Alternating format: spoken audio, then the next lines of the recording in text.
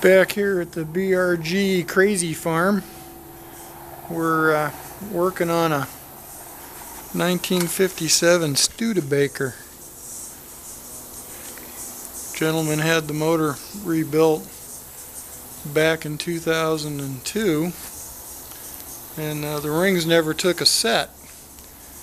So we're pulling the plugs, and we're going to do an old school remedy that used to work back in the day.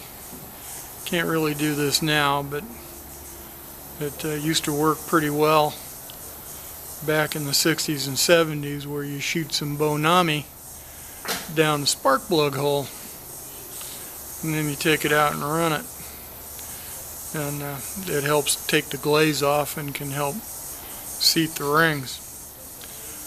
The guys here are not old enough to know about this trick, and when I told them about it, they all looked at me like I'd just grown a third eye. So it'll be interesting to see if it works.